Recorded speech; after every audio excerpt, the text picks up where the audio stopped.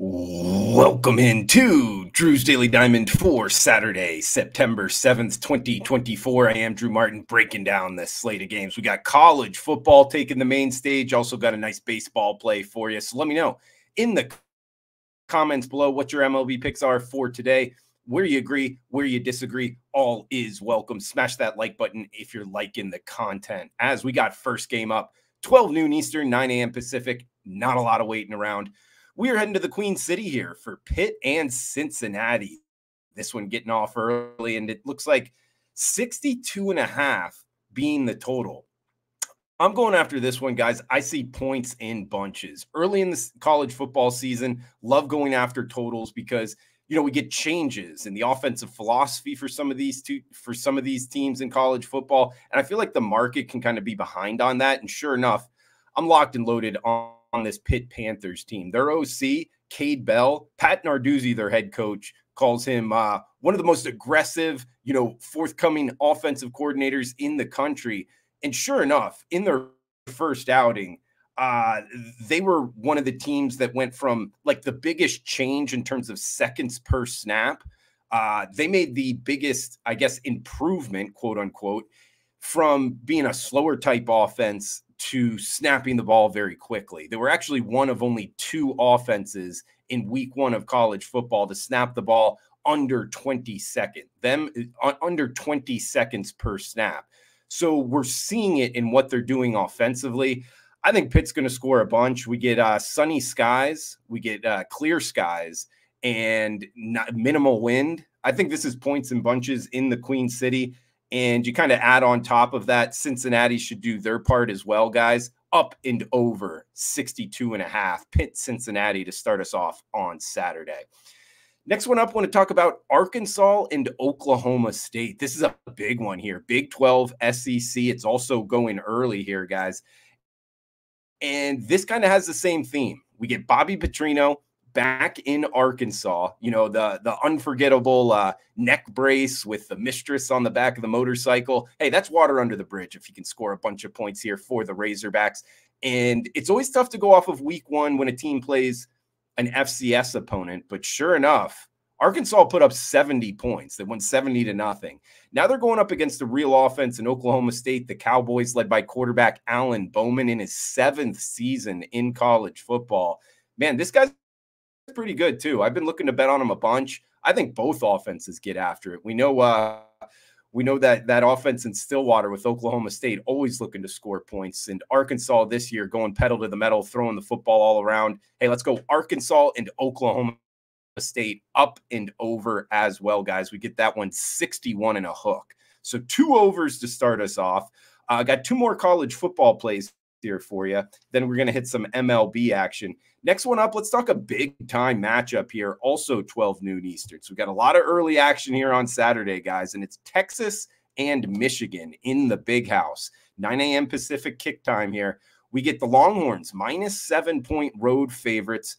Low total, 42 in the hook. When it's that low of a total and it's a touchdown favorite, my eyes always kind of go to the underdog because the market's telling us points are going to be a little bit hard to come by. Sure enough, Texas, I mean, they're loaded offensively. Their wide receivers look to have a couple guys be playing in the NFL. Week one, they won 52-0 over Colorado State. And they're up against Michigan here. This is a Michigan team. I think they're talking about the Texas side of things. I think they're actually going to take a huge step up in class in the defense they're going to be facing. So I don't think we can take too much off of that week one performance against the Rams because this Michigan defensive line does look strong. They did only have a 25-yard edge against Fresno State, but it might be kind of setting them up for a little bit of a buy low spot. And sure enough, we can't forget about the defensive coordinator hire Don Wink Martindale from the Ravens. So this defense looks to be improved. I do agree with the low scoring atmosphere. I just think +7 in our pocket at home. Got a couple stats why. Texas just 1-8 against the spread against Big Ten opponents their last 9, and 0-7, the old Ofer in the 7 games as a favorite against the Big Ten. Hey, this is a tough place to play. It's going to be a rowdy atmosphere. Let's put the 7 in our pocket with the home dog, Michigan Wolverines, barking.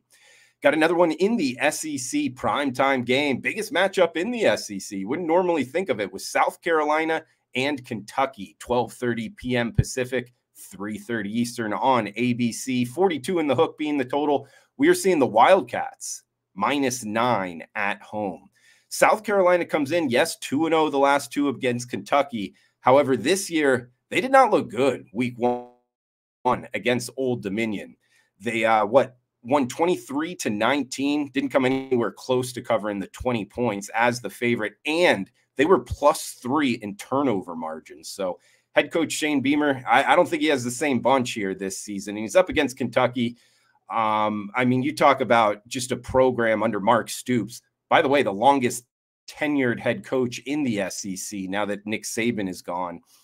Week one against Southern Miss, 35-0. It was actually called early due to lightning. So just in 35 minutes, they won 35-0. They got the quarterback transfer from Georgia and got one here from Mark Lawrence. Kentucky, 15-0 against the spread, coming off of a non-conference win. And I think that speaks to the head coaching ability of Mark Stoops, getting his team ready for the important games. And sure enough, up against Southern Miss, winning big time. I think they actually got they saved some things here for the Gamecocks. So, hey, I know a lot of people liking the underdog in South Carolina, but I'm going the other way, guys. Let's get on Kentucky -9 here as I'm talking in the Friday overnight marketplace. All right, got one baseball game as well. And this is kind of a follow-up from yesterday's show. We got off the Friday slate with a nice winner on the Bronx Bombers. Hey, going to look to parlay that. I'm saying that figuratively, guys. Going to be betting the Yankees again on Saturday. -136 against the Cubs in Wrigley Field. They got Schmidt on the hill. Hey, he was great. He's coming back off the IL, and I think he's going to continue everything that I've been reading. He's feeling good. His numbers were great before he went on the IL. I don't see really any reason. It can be a little bit tricky other than that coming back after a long time off. But I think he's going to have a good start here against the Cubbies offense that has started to kind of become a little bit cooled off from that winning streak they had last week.